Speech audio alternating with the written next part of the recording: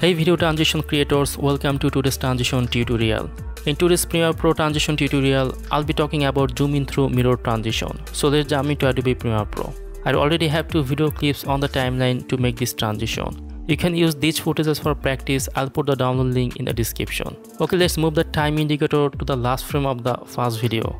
Now right click on this video and select insert frame hold segment. Now it is essential to show you the frame rate of this video, which is 60 fps. Frame rate of this sequence is same. Based on this frame rate, I'll change the duration of the whole frame or image and make it 40 frames long. If your sequence is 25 frame rate sequence, then make the duration of the image 16 frames long. Let's go to the playhead position and we can make it 41 frames. Playhead or time indicator position already changed. Take the razor tool and make a cut exactly here. Now go back and select the selection tool. Delete images or videos that we will not use. Now we have to draw a mask inside this mirror. So what we have to do is we have to go to the effect controls and under opacity we take the pen tool.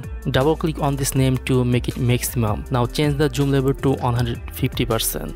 So it will be easy for us to draw these marks. As we wanted complete freedom, so we take the pen tool. Now we can draw these marks inside this mirror very carefully. I'm skipping this part so you don't have to wait.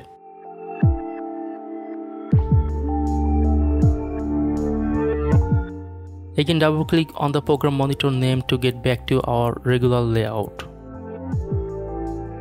Now go to the opacity in the effect controls and set mask feather to 0. Hold down the Alt key on the keyboard and drag this video to the upper layer to make it duplicate. Now make sure that underneath layer is selected, then check this inverted. Here is a line, it is an issue, so let's fix it. First we have to highlight the upper layer of the image or videos, then set the mask expansion to around 2 in the effect controls. It is okay now. Now we can change the zoom level to fit.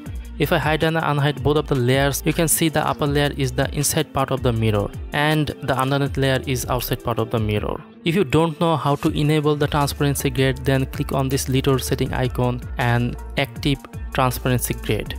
Now make sure that upper layer is highlighted, then go to the effect controls and I'll add a couple of keyframes of opacity. Click on this little stopwatch to add a fast keyframe and move the time indicator at the middle of this layer, then add another keyframes with 0. Now right click on the fast keyframe and make it ease out. Click on the last keyframe and make it ease in. So this is the current situation of our transition. Well, now select these 2 layers and nest them together. You can name this, after that hit OK. Now move to the effects section and search for transform effect. After find out the transform effect, apply this transform effect to this nested layer. Okay, it is time to zoom in this nested layer, so move over to the effect controls. Under transform effect, we have to add a couple of keyframes of position and scale.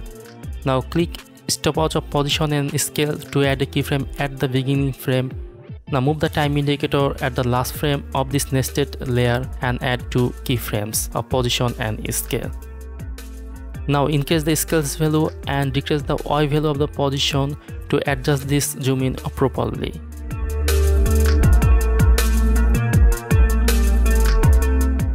This is our animation, but here is an issue. Beginning part of this animation is faster than the ending part. So let's fix this issue. First of all, we have to ease out of the beginning keyframes. Then we have to ease in ending keyframes. Now click on this arrow icon to expand the position and scale. Now scroll down, we can maximum the velocity area. Now it is time to select this influence handle and drag this straight to the right. Now select this influence handle and drag this to the right too. So if I move the time indicator, now you can see the animation, but it is not okay. So what we have to do is we have to select this keyframe, then drag this influence handle straight to the right, and again select this influence handle and drag this to the right. If I move the time indicator right now, you'll see the problem got fixed.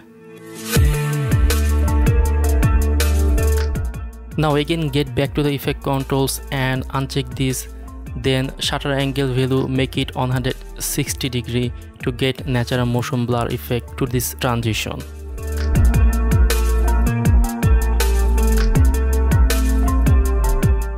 So guys, now we have to place this video underneath the nested layer. So this is the beginning part of this video. Now we can place this video underneath this animation.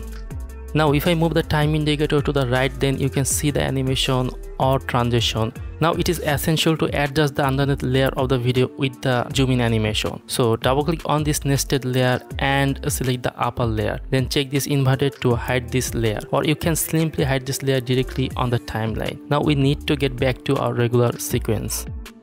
Now select the underneath layer of the video, then move over to the effect controls. Move the time indicator at the beginning frame and add 2 keyframes of position and scale. Skip a few frames and again set keyframes of position and scale. Now back to the first frames of the video and decrease the scale value. Increase the Y value of the position to adjust this video with the mirror. Now move the time indicator and have a look at program monitor. Our transition is almost done.